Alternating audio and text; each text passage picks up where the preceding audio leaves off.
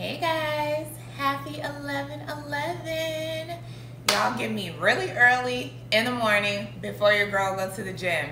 Guys, God is so funny. And Lord, thank you for waking us up this morning. Thank you for giving us this time together. We love you. We uplift you. Lord, I ask that whoever this message is for, that it pulls on their heartstrings, that they know exactly what you're talking about, that this person knows exactly what you're speaking of when it comes to this message, Lord. Pull on their heartstrings, convict their hearts for whoever this word is for.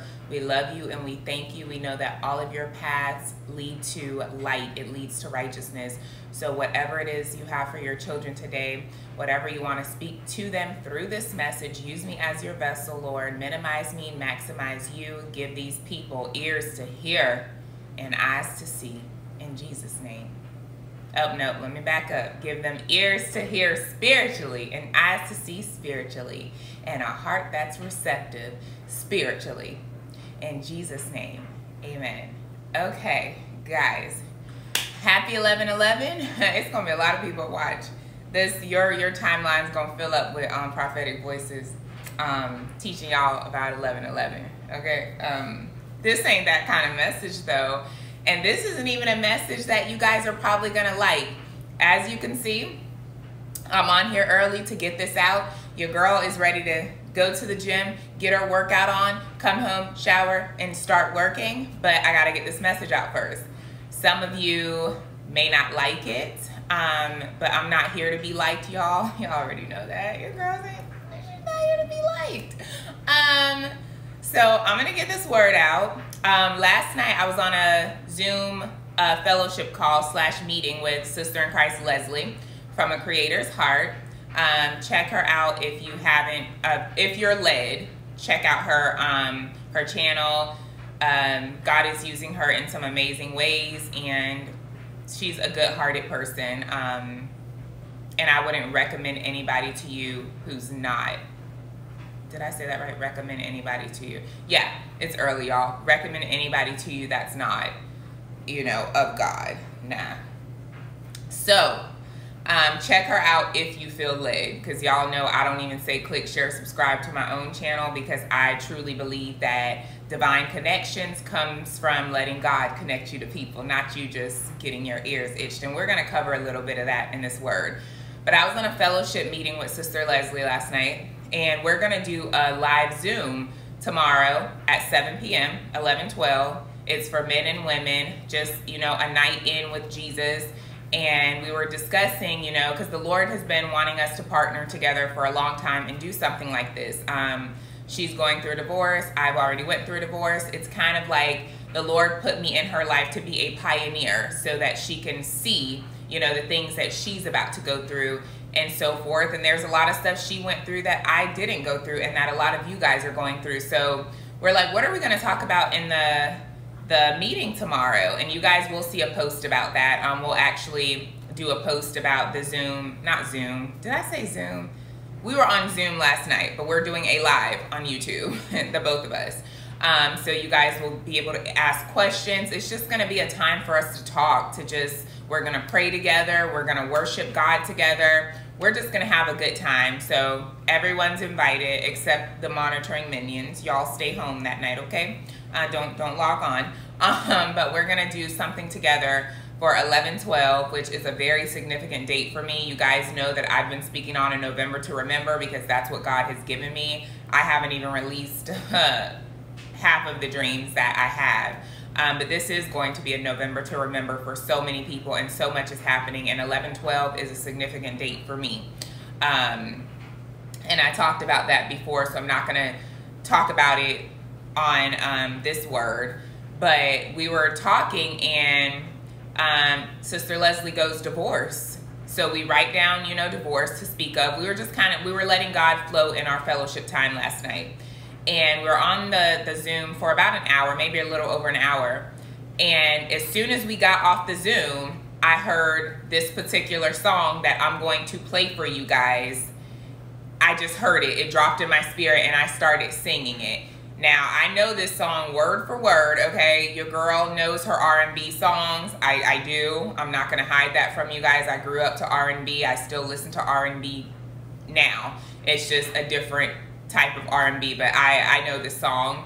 So I just started singing this song, guys, and I'm laughing because I'm like, oh Lord, you know when a word is coming. So I text Sister Leslie, I'm like, look at what the Lord just dropped in my spirit. And she's laughing, guys. And right behind that song, he followed another song. And I'll probably actually release the next song on another word later today. But this is the song that just, as soon as we clicked off Zoom, I just started singing the song. My spirit started singing. I started singing it. And what the Lord is saying, guys, in this word is that some of you, many of you, are standing for a husband or a wife that is not yours, okay? Hence, you are the other woman, okay? And the Lord is saying he did not mold you to be another woman to a person. You are someone's one and only, okay? A lot of you guys have been led astray by prophecies given to you that did not come from God. Many of you are standing for a person that is married to somebody else, and the Lord has not spoken to you about this person being your spouse, but you're still standing. But you're the other woman or the other man in this situation, okay? And the Lord is saying, seek him so he can tell you, y'all, these kingdom spouses stuff is getting out of hand, okay? And you have to be led by God when it comes to your stance and what he's asking you to do. And sometimes what he's asking you to do, it's not going to be a traditional route, okay? Nobody told me to stand for my marriage, guys. That wasn't prophesied to me and then God told me. No, God told me to stand for my marriage. He also told me when my stance was up. And some of you guys, even when I release words now, I'll see the comments, Nina, I think T's your husband. I think you guys are getting back together. I'm like, are they listening to anything that I've said?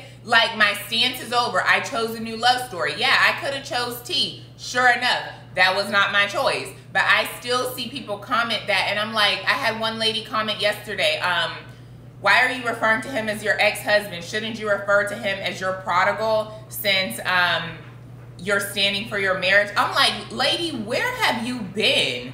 I'm not standing for a marriage. And no, he's my ex-husband. He's just like I said, ex-husband. I'm like, people are only prodigals when they step outside of the will of God and leave God. They are not prodigals because they left me or you. That does not make these people prodigal children. You can't save them and get them into the gates of heaven, and neither can I. The only person that could do that is their heavenly Father. So these people are not prodigals because they don't want your marriage.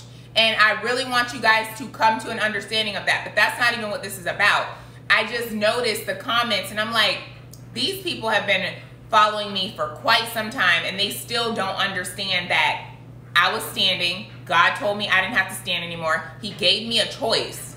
I could write you a new love story that I already have set aside for you, or you can choose your husband. I chose a new love story. Right now, I'm back in contact with my ex-husband. Everything that I prophesied to you guys through prophetic words, it's rolling out like the red carpet. He came back the whole nine. He was married, he got a divorce, fell takeoff, like everything, okay? And I've shared that with you guys, but I still have people comment, that's your husband, Nina. And I'm like, psh, like that's what I want to do. Psh, like just, no. Are you listening?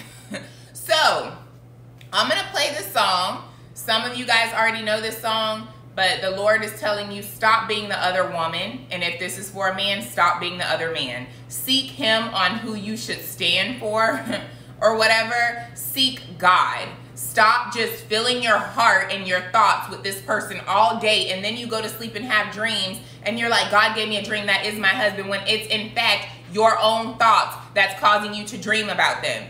God says to guard your heart, for out of it flows the issues of life. We discuss this a lot. Your heart, another name in Hebrew is lev. That means your inner man, your soul, your mind, your will, your emotions. If your mind, your will, your emotions, your heart is clouded and you're thinking about this person all throughout the day, first of all, you're committing idolatry. Congratulations. No, like you're committing idolatry.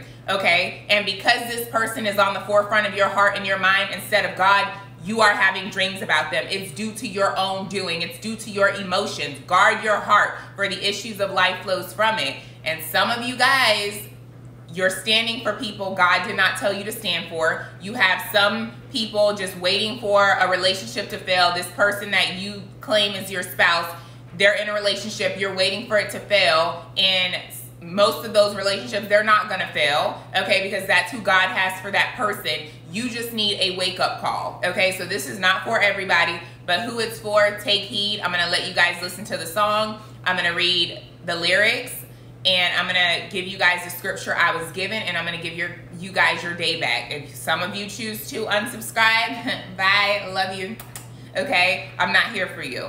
I have to release words. Some words are harder than others. But God is saying, stop being the other woman. Stop being the other man. Seek him. He has a story for you. He has a love story for you. Stop being desperate for these relationships. Stop constantly waking up, I want a marriage, I want a marriage. Enjoy your singleness. Because during this time is the most time that you'll be able to spend with God. And we discussed this on a word as well. This is in scripture. Paul talks about this, that when you're married, your time is divided. So the same time you used to spend with God in prayer and worship and meditating on his word, you can't spend all of that time with God anymore. Your time is divided, and your husband, your wife, your household becomes your first ministry. No, you don't put them before God, but that is your first ministry. That's in scripture. So enjoy this time, but some of you guys are so fixated on marriage, and it's crazy how, man, y'all will not listen to a warning word preparing you guys to go to a safe place. You won't listen to those words, but when a marriage word pops up, you click play real quick on YouTube, okay? And discard the other stuff that is for you, okay? The Lord is saying, don't be the other woman. You may want him really, really bad, okay? But pay attention to your fleshly desires versus what God desires for you, okay? And do not come in my comments with no nonsense, because I'm not even responding. Blocked. That's what it is. You can call Nina, oh my gosh, you're so harsh with your words. Okay, there's a million prophetic voices on YouTube. Please go follow them. Okay, I'm not for everybody. I love you guys with the love of the Lord, but sometimes this is how you guys have to get a word to get it into your head, guys. It's about saving souls. God wants a great life for you. He wants to give you the life that he desires, but he's not going to fight with you over the life that you're trying to put together for yourself, okay? You have to lay everything down at his feet, humble yourself, and allow him to create this love story for you. Stop trying to write your own story, because if you want to be the author of your own story, of your own book, God is going to move out of the way and let you do that. But he is the best author, okay? He sells bestsellers, okay? He sells bestsellers. He is a good story writer. Allow him to write your story and stop being the other woman, okay? I'm going to play this word for you guys. I mean, this song. Oh, no, wrong song. Why did it switch my song? Hold on, guys. That was my jam, too.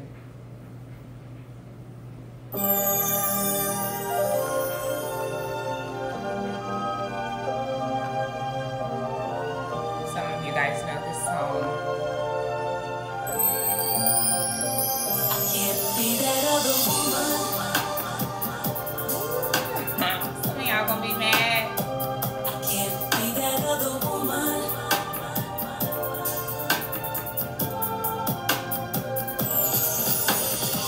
You only see me every Friday night. Can't imagine what you told her this time. You never took me to a public place. Worry that somebody might notice your face. First to the liquor store and then a motel. Call up your friends just to cover your trail. Not a word until the week goes by. You call me when you want some pie. Why am I crying every night for you? You're never gonna leave her. Finally I woke up and smelled the coffee. I understand why two women can't share one man. Be that other woman. Can't love you down. No. Can't keep creeping around. Can't be that other woman. Yes, I want you back, but she needs you much more. Can't be that other woman. I can't love you down. Can't keep creeping around. Can't be that other woman. Yes, I want you back, but she needs you much more. never see me on the holidays. You disappear and won't return my page. You take my body in the middle of the night. I ain't gonna lie, 'cause boy, you do it so right. God is really, God is funny. Sweetest seduction that you ever heard. And in the morning with the sunrise, you run to her, I realize why am I crying every night over you? You're never gonna leave her. Finally, you need to wake up and smell the coffee and understand that the man is not your husband. I'm dreaming. Can't keep creeping around. Can't be that other woman. Yes, I want you back, but she needs you much more. Can't be that other woman. Goes around, turns around. Okay, guys, that is the song the Lord gave me last night. It's by Changing Faces, and it's called That Other Woman. Okay? Some titles say I Can't Be That Other Woman. I'm going to read you guys the lyrics. Whoever this is for, take it. Take it back to God. Take me back to God, guys. This is what we do over here. Don't just take my word for it. But God has a sense of humor. This song was not on my mind last night after our conversation. Again, we were fellowshipping. And as soon as I hit in, I just started singing the song. Okay? And the Lord is speaking. It says, I can't be that other woman. I can't be that other woman. You only see me every Friday night at 9. Can't imagine what you told her this time. You never took me to a public place, worried that somebody might notice your face. Rush to the liquor store and then a motel. Call up your friends just to cover your trail. Not a word until the week goes by. You call me when you want some pie. Y'all know what pie means, okay? Little adulterous people. Why am I crying every night over you? You're never gonna leave her. Finally, I woke up and smelled the coffee. I understand why two women can't share one man. I can't be that other woman. I can't love you down. Can't keep creeping around. Can't be that other woman. Yes, I want you bad, but she needs you much more. I can't be that other woman. I can't love you down. Can't keep creeping around. Can't be that other woman. Yes, I want you bad, but she needs you much more. You never see me on the holidays. You disappear and won't return my page. You take my body in the middle of the night. I ain't gonna lie, 'cause boy, you do it so right. Then you melt me with them same 3 words. Sweetest seduction that I ever heard. Them I love you. No, they don't. And in the morning with the sunrise, you run to her. I realize, why am I crying every night over you? You're never gonna leave her. Finally, I woke up and smelled the coffee. I understand why two women can't share one man. I can't be that other woman. I can't love you down. Can't keep creeping around. Can't be that other woman. Yes, I want you bad, but she needs you much more. I can't be that other woman. I can't love you down. What goes around comes around. Can't keep creeping around. Can't be that other woman. I'm getting hot. Yes, I want you bad, but she needs you much more. Can I get a witness? Yes, you can. Can I get a witness? Oh, yeah, yeah, yeah.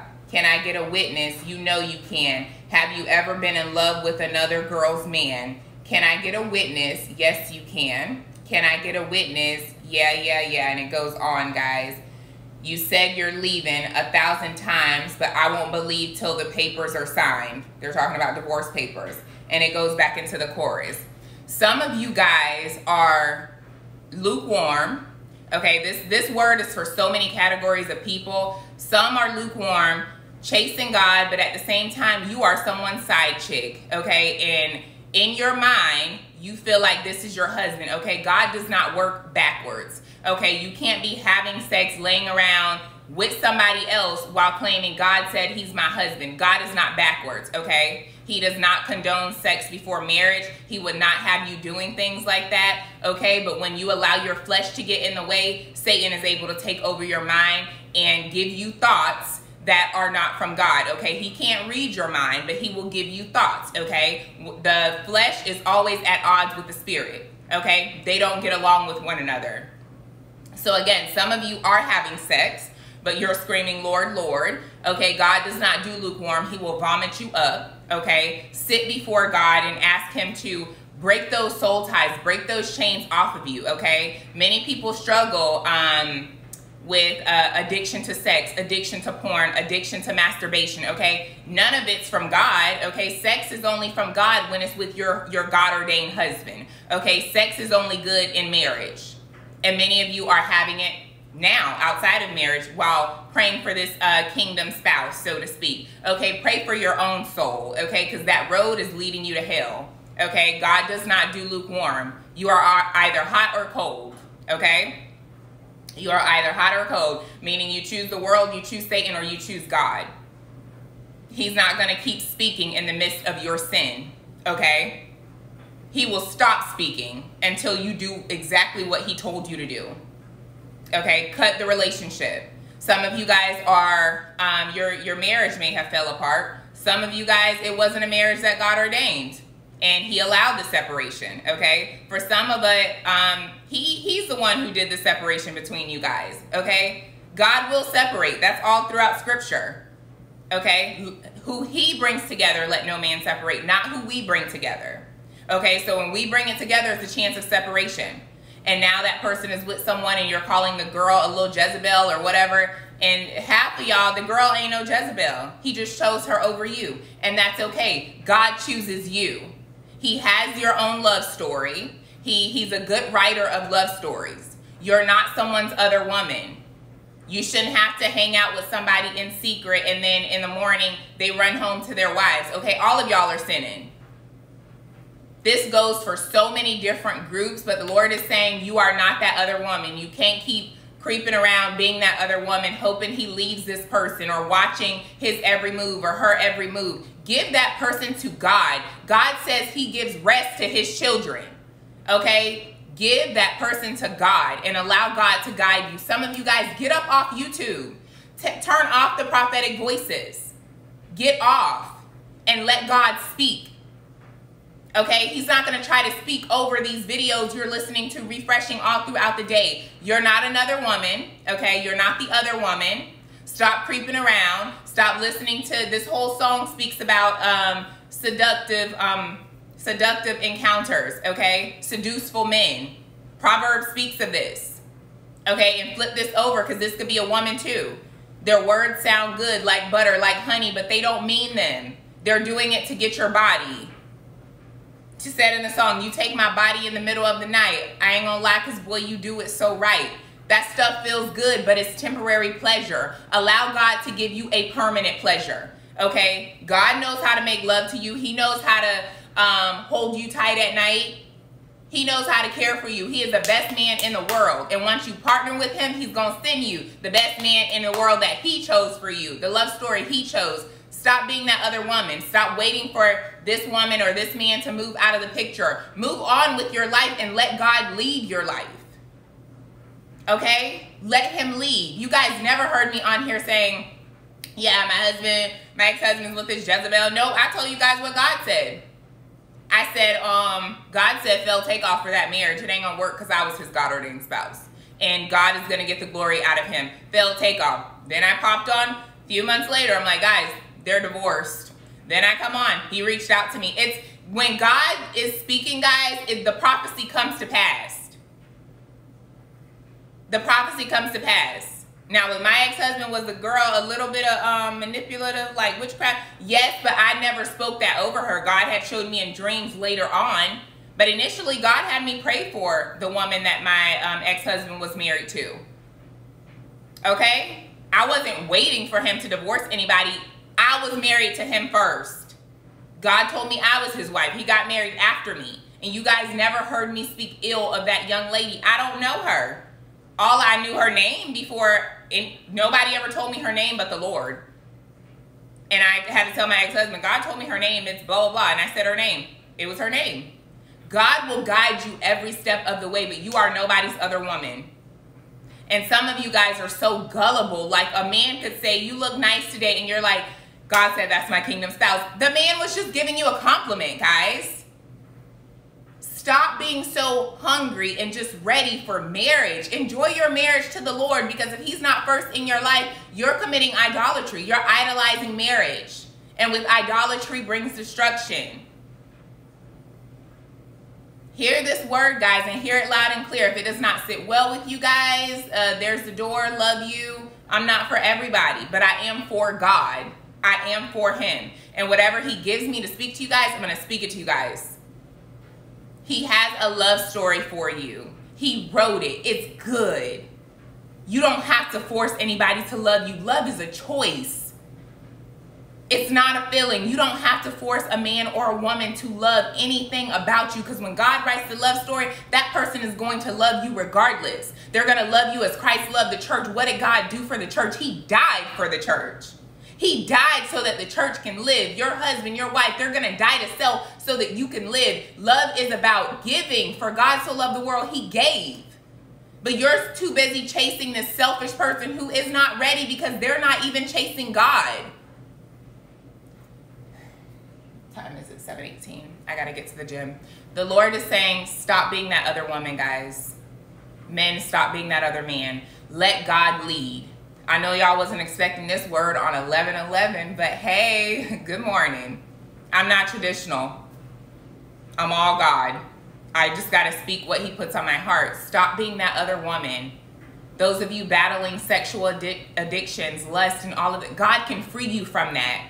You're not ready for no marriage. Let God free you from these addictions, from these strongholds, from these fleshly desires, so that you can be filled with his Holy Spirit and you can see and hear spiritually, and you're not deceived. Some of you guys have too many spiritual mamas and spiritual daddies prophesying in your ear. God is your spiritual mom and he's your spiritual dad. Let him tell you what he has for you. Okay.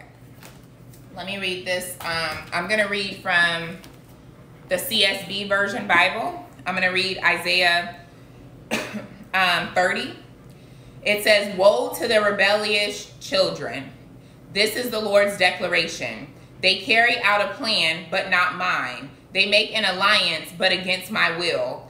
Piling sin on top of sin. Without asking my advice, they set out to go down to Egypt in order to seek shelter under Pharaoh's protection and take refuge in Egypt's shadow," going to what's comfortable instead of to what's God.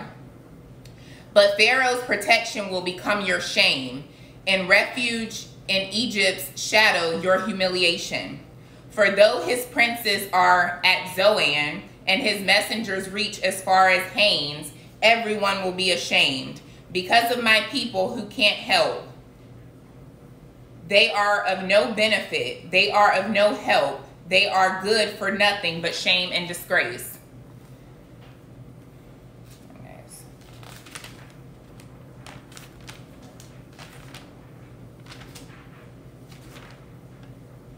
A pronouncement concerning the animals of Negev.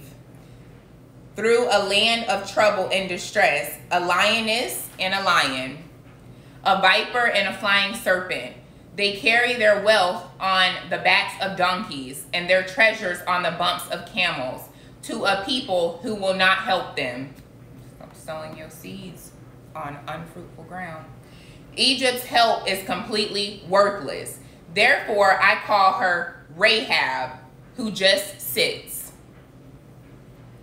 Rahab was a prostitute. "Go now, write it on a tablet in their presence and inscribe it on a scroll. It will be for the future, forever and ever. They are a rebellious people, deceptive children, children who do not want to listen to the Lord's instruction. They say to the seers, 'Do not see,' and to the prophets, 'Do not prophesy truth to us. Tell us flattering things, prophesy illusions. Get out of the way. Leave the pathway. Rid us of the Holy One of Israel." Speaking of the Lord. "Therefore, the Holy One of Israel says, because you have rejected this message and have trusted in oppression and deceit," lies, "and have depended on them, the iniquity of yours will be like a crumbling gap, a bulge in a high wall, whose collapse will come in an instant. suddenly. It says suddenly, instant, suddenly. Its collapse will be like the shattering of a potter's jar, crushes to pieces, so that not even a fragment of pottery will be found among its shattered remains. No fragment large enough to take fire from a hearth or scoop water from a cistern. For the Lord God, the Holy One of Israel, has said, you will be delivered by returning and resting. Your strength will lie in quiet confidence, but you are not willing. You say, no, we will escape on horses. Therefore, you will escape, and we will ride on fast horses. But those who pursue you will be faster. 1,000 will flee at the threat of one. At the threat of 5, you will flee, until you remain like a solitary pole on a mountaintop or a banner on a hill.